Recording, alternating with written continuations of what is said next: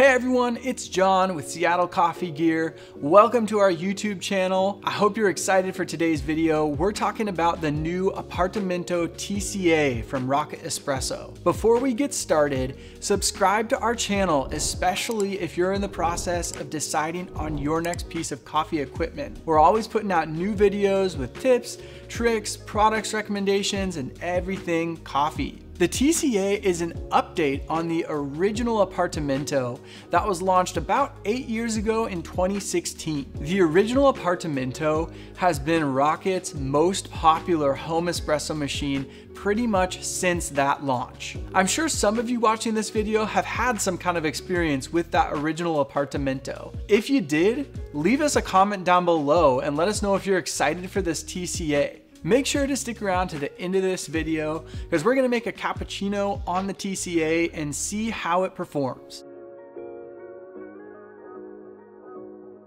Let's jump right in and talk about the design of the new TCA. Rocket updated the design of the original Appartamento, but kept the aesthetics that so many people love. I think this new version looks a little bit more refined, with those cutouts tapering in slightly towards that inner panel. It also makes the machine just look sturdier overall and have a bit more presence. You can see that we still have the Chrome and Nira models available. As always, the Nira is just a powder-coated black version of the same machine. There's no functional differences between the two colors. A carryover from the original Appartamento is the different color cutouts you can choose from when purchasing your machine. The Chrome model comes with either copper, black, or white inserts, and the Nira model comes with either copper or black inserts. That color is also carried onto the back of the machine, where you get a really nice stripe and the vertical Rocket logo.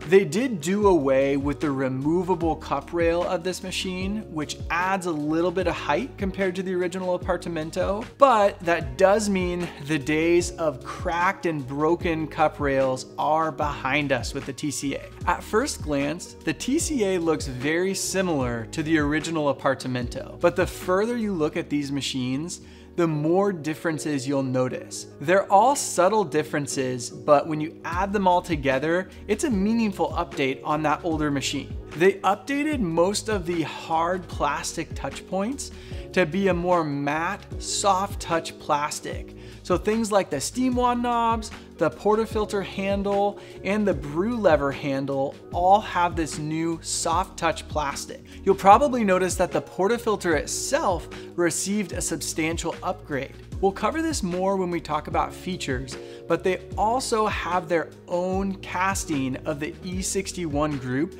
which adds a little bit of mass and is really a nice update to this classic design that's been around for so long. The last thing I want to cover is that they changed the design of the chassis. In years prior, the drip tray was separate from the chassis of the machine. This meant, especially for our repair center, if somebody shipped their machine to us for repair and didn't pack it well, there was a good chance that that drip tray would get broken or bent in shipping.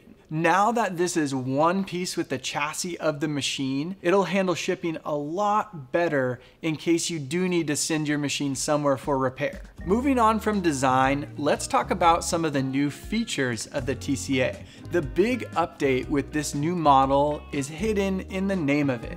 TCA stands for Temperature Control Adjustment. The TCA now has a PID that is used to control the temperature of the boiler. This is still a heat exchanger machine, but the boiler is now insulated.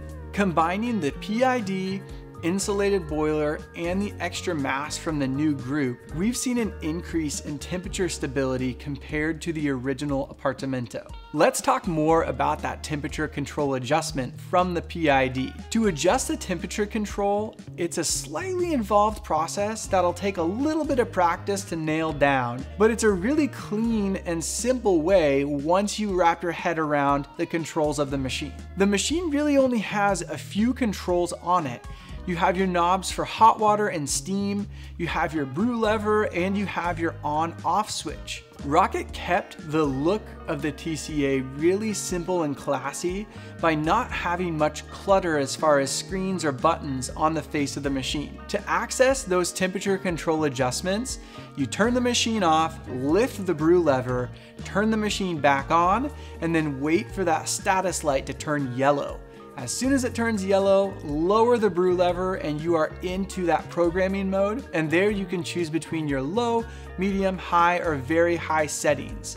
Those different levels are indicated by the number of times that the indicator light flashes, be it 1, 2, 3, or 4.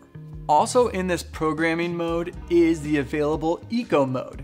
Eco mode can be turned on or off.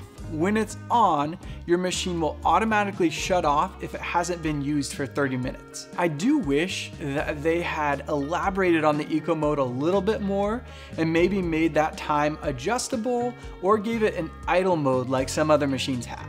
If you were a fan of the original Appartamento because of its simplicity, but you've grown in your coffee skills and knowledge and want a little bit more control, the TCA might be the next step for you. To be honest, the TCA is not the right machine for somebody who wants to know the exact degree of temperature that their coffee is brewed at. That being said, if you want to brew espresso from light to dark and everything in between, and you want to tweak some of the parameters to draw more flavors out of those coffees, the TCA allows you to do that. The low temperature setting tends to work well for those darker roasted coffees. And then you have medium, high, and very high for exactly that, for medium roast coffees and lighter roasted coffees that need a little bit more energy to get a balanced extraction. The last feature I want to mention is a little Easter egg that Rocket hid on the top back of the cup rail of the machine. To be honest with you, we had to bring in a special source, our customer support manager, who actually lived in Italy for a while, and even he had to do some research to figure out this Easter egg. If you know what it is, if you know what it says, leave a comment down below. We're not gonna spoil it for you just yet. We've hit all the important updates to the TCA, so let's move on to our pros and cons for this model. The first pro that we wanna mention is one that comes up a lot when talking about Rocket Espresso, and that's the looks of the machine. The TCA is so distinctive. Even before details of it were released and we just had images on social media, we had potential customers asking us when we'd be getting this machine, if we had more info on it, because it just looks great. It looks good on video, but in person it looks even better. The next pro has to be the addition of the PID. The PID really adds that extra stability I talked about, and also the adjustability to be able to brew better espresso from coffees at all different roast levels. Moving on to the cons, it's the reverse of that PID, and that's the lack of fine tunability in it. Like I mentioned earlier, it's really not the machine for somebody who wants to control their boiler temperature down to the precise degree. The next con has a little bit to do with the design of the machine. Rocket kept the aesthetics very clean on the face of the machine, but they didn't give it the shot timer or brew pressure gauge that you get on some of the more expensive models. One note I'll make about brew pressure, because I'm sure we're gonna get comments about it. There's a lot of misinformation out there about the original Appartamento and a lot of espresso machines with vibratory pumps. Contrary to popular belief and a lot of commentary out there, your expansion valve does not need to be adjusted in order to brew at 9 bars. On these machines, if you're using the right dose, you're tamping properly, and getting a shot time in 25 to 30 seconds, you're going to be brewing at 9 bars. If you're trying to do a much longer shot in the 35, 40, 45 second range, a heat exchanger machine probably isn't the best fit for you, because they're not designed and calibrated to provide consistent temperatures at those longer shot times. Now that we've talked about everything from design to features to pros and cons, I think it's time that we grind some coffee, steam some milk, and make ourselves a cappuccino.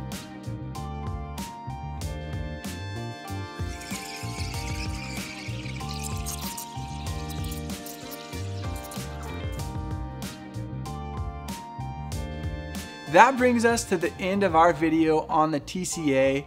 I hope you learned something from this video. If you have more questions or have a thought about something we didn't cover, drop a comment down below and we'll do our best to get back to you there. Subscribe to our channel if you're in the process of looking for coffee gear and you want to hear about new stuff that's coming out, as well as tips and tricks for making better coffee and maintaining your equipment. You can also sign up for our email newsletter to hear about upcoming sales and new products. Just go to the description of this video and follow the link to sign up for that. As a thank you, we will also email you a coupon that's good for 10% off one item. There are exclusions to that coupon, so be sure to contact our sales or support team with any questions you might have. You can email us, give us a call, or chat with us. It's all manned by real people that are here to help you. Thank you for sticking around through the end of this video. I hope you have a great rest of your day and keep making coffee you love. See ya.